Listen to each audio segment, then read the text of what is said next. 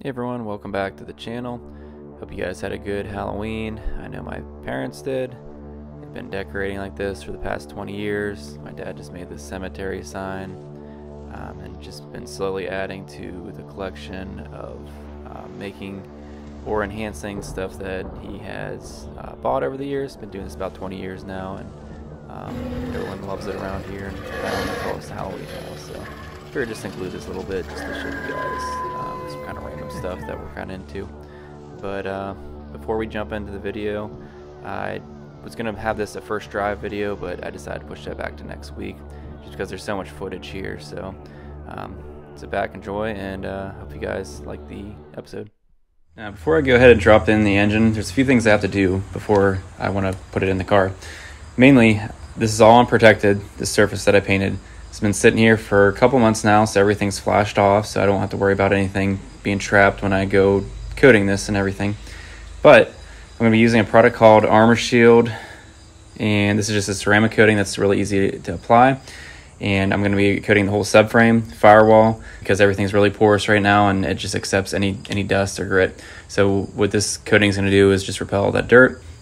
They are, of course, they're not sponsoring me or anything, so I just like using their products again. Now I'm going to try to use one kit for the whole subframe. That includes the underneath and the firewall. So first I'm going to prep the area and just clean all the dust and everything that's hanging down there from me stepping in and out of the engine bay on the cradle there. And I'm going to be using some glass cleaner, so just some foaming glass cleaner, which is you can just get from any kind of auto body store. And then after that, I'm going to be using some rubbing alcohol, probably on the subframe. I don't know if I'm going to be using the rubbing alcohol on that. I have to test the inconspicuous area to see how the alcohol interacts on that section there. So you can put this on a matte finish, just like the firewall is, and it won't disrupt what it looks like. It'll just morph to whatever the color is currently, including the same sheen. About 70 degrees out right now, so I'm going to wait about 3 minutes in dry time. And you have to be, that's the only thing you have to really worry about besides the prep. You have to really watch the dry time on this. So 3 minutes, wipe it off. We're working with little sections at a time first. It's going to be a little bit too hard to get off. So let me do that now, start cleaning it, and show you guys what it looks like.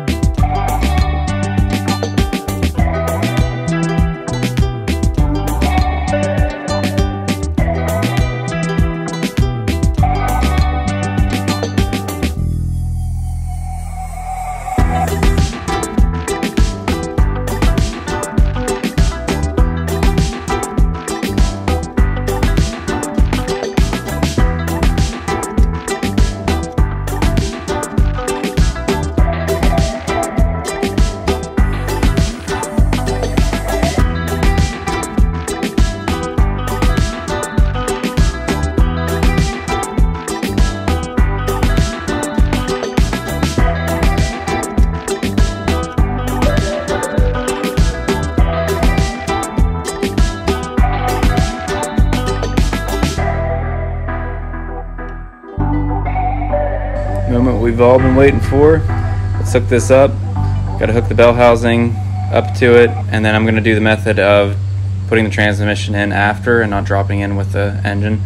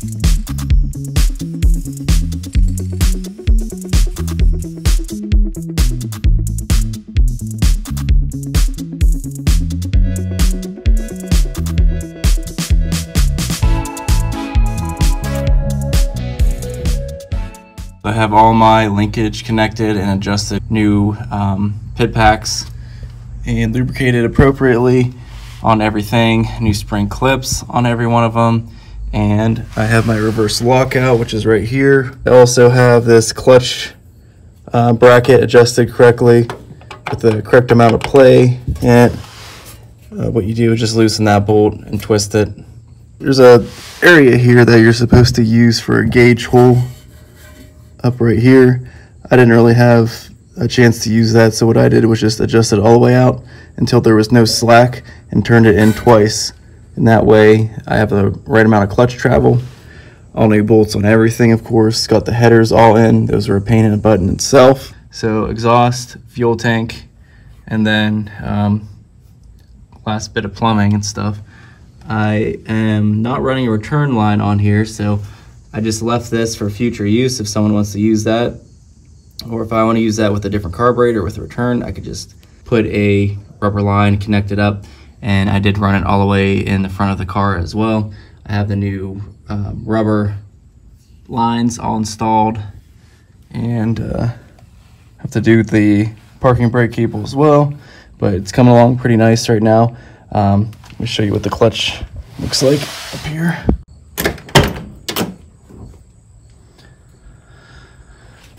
So I'm not going to be using, I just don't like the feel of this shifter, but I just put it on just to get me started here. But anyway, here's the clutch. So you can see a little bit of play right there until it hits, when you're able to push it down. The gas pedal, it's working nice. I have the return spring on that. I attached the other side of this oil line for the gauge. Here's what the radiator ended up looking like.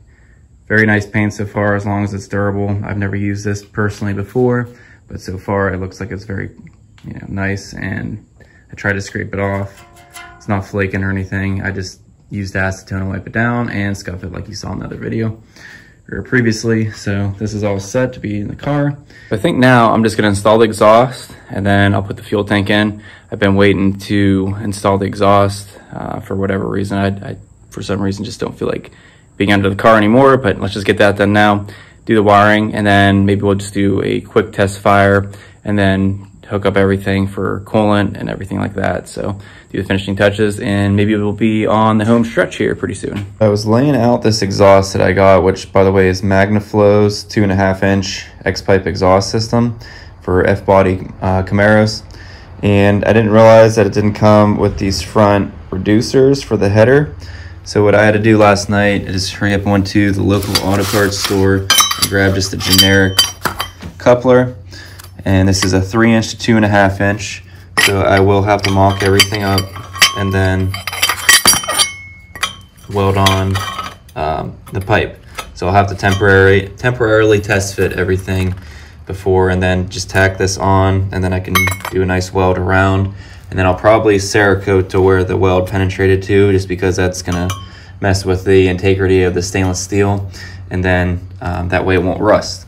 Now before I do that, I was thinking, well, I should probably put in some gear oil in the transmission while I have more space, and I'm using this little generic pumper that I got from Amazon at the time, a couple years ago.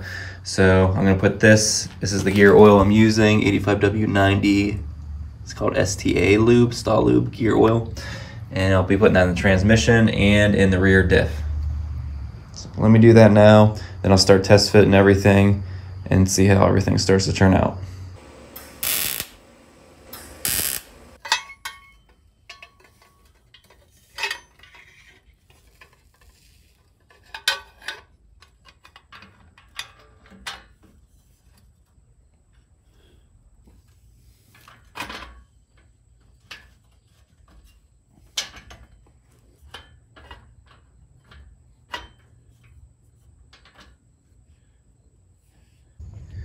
All right, so after literally all day of screwing with this exhaust, I finally have it set up really nice. And I have to, it's just all in place by jack stands and various clamps and stuff. But see, I have the jack stand all nice and planted on this side. This one is on this side. I have the same spacer in between each section to space it out, and the depth, or the drop, I should say, is the same too. And what took me so long, I can't use, for whatever reason, these aren't gonna line up with the factory hanger locations. So what I had to do was pretty much work from the tail section back and keep placing these jack stands all over the place until I found the right position, and then lock it down with the clamps, make sure everything's all even, all tucked up. And if they would have just labeled right and left on the system, then I would have knew how to put these on. But I was going over this the one way, and then I didn't know you had to go around this way. I was putting it on this other side rather than on this side, and it was just a big old fun mess. But as long as it stays like this, all I have to do now is start making my hanger locations for the rear tailpipe section, which one will be right over here. Another one will be right over there. I'm gonna weld right to the pipe, tack it on there, take it all apart, weld it off really nice.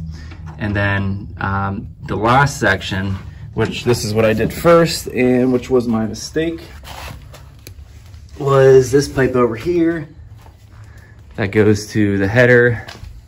So what I did, I took this off. So I took that off that I put on, which was right over here. And then this is how much I have to cut off, which is a lot. So right where this band clamp is, cut this off, and then I can then weld on to there with the header flange area, bolt it on to this front section right here, and then everything should be able to be tightened down, hopefully. So you can see just how nice and level I got that. But that's how it should be, because I took about 6 or 7 hours to do this, trying to figure it out, what to do. The directions are absolutely terrible, and I couldn't find any pictures online how to do it. So this is all the pictures. It just tells you what each pipe, what order they should go in, and then this factory location here, which I did not have that, so that was an absolute not help at all to anything. But we'll see how it sounds, because Magnaflow always sounds great. That's why I put up with installing it, and X pipe should sound really good too. So I gotta figure out how to cut this pipe even, weld it, bolt it all in place, take it all apart, and then I should be able to weld each bracket on and then be done with it. Put it all back together and be done. And then the fuel tank, and then I can start it.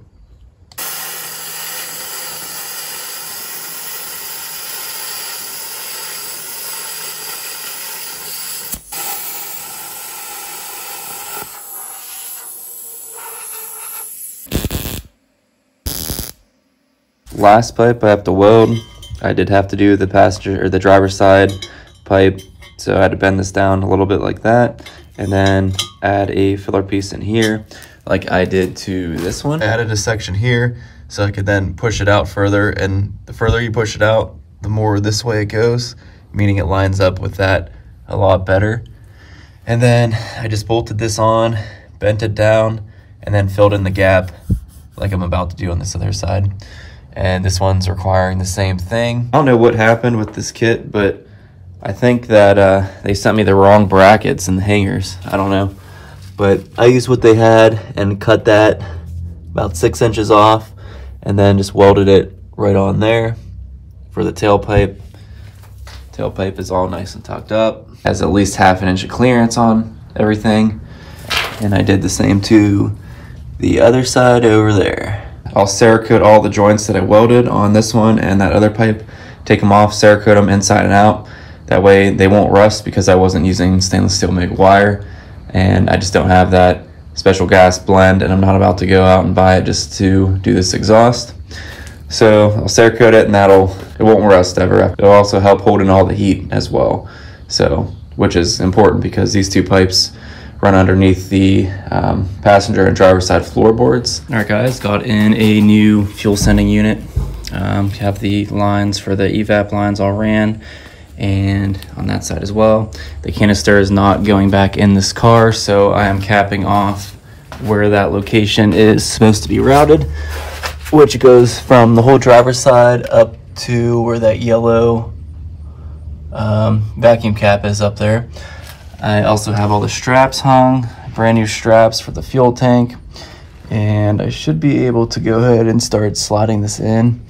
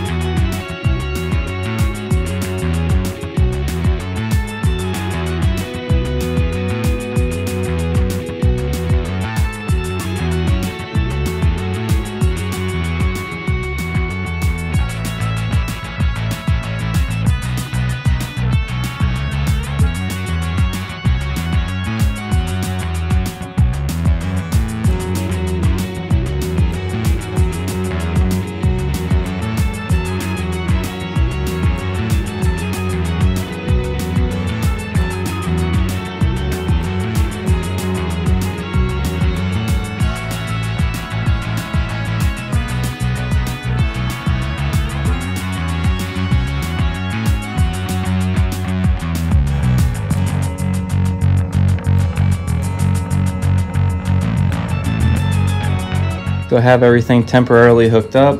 The wiring is a mess, but I had to just leave it like that until I decide everything is working correctly. I'm gonna hurry up and hook up the radiator, and I had to mess with the starter a little bit. There's two different bolts that are in line. I had to move it over to the left a little bit because it wasn't engaging the starter, or the flywheel wasn't engaging to the starter because it was the 168 tooth flywheel, so I moved it over 2 bolts. Now it's engaging. I'm gonna prime the engine now, make sure that the oil pressure is good with it before I put gas in it.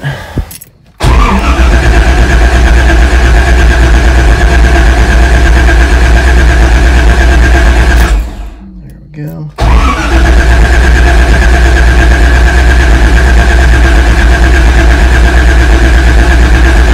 Okay, so it's primed right now. I'm gonna throw this belt on real quick too. I almost forgot about that for the alternator. I'm not gonna run it too long, but just enough to see how it sounds and everything. The exhaust is all hooked up. Don't know if I showed you guys that or not yet, but after 2.5 days of messing with that, everything's all tucked up nice. Everything's all Cerakoted on the front here, and hopefully don't have any leaks.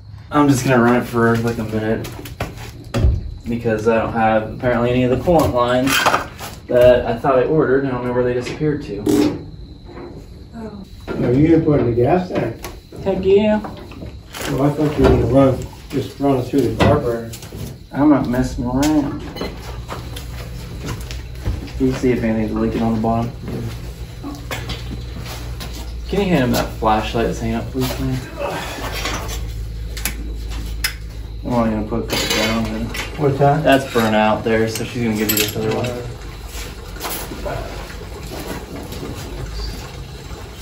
Did you repaint this? No, it just looks better. Oh, it does underneath look there. good. It's pretty good. Yeah. The top side looked a lot worse. Yeah. That should be good enough. It's at least 3 gallons to put in there. Some terminal must be off. Oh, it probably popped the. I hate this. This starter has a instead of having a screw-on connector, it has a plug connector. Yeah, it popped off. See, look how stupid that is. I have to fix that. 'Cause that's A plug connector? yeah. Are you serious? And you pulled it when you pulled the wires. Yeah. It doesn't screw on there.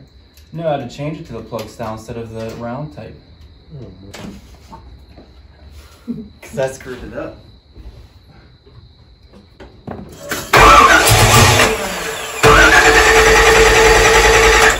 Can you hit that choke open? yeah. You know what? I saw some kind of spark down here.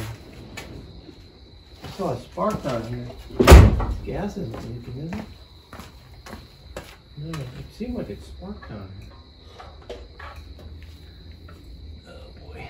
What? A lot of fuel dumped in there.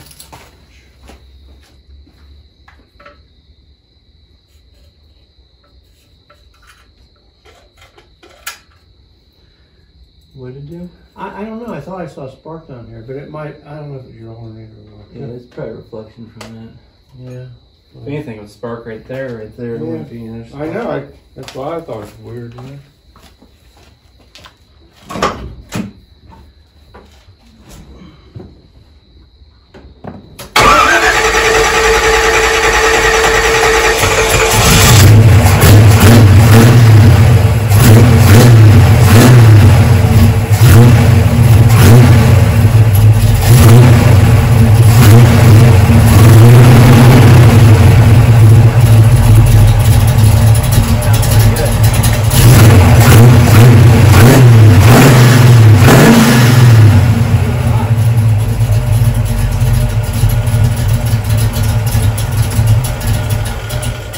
Pretty loud. That's how I want it to be. Yeah. Still has to get some more gas up to it, but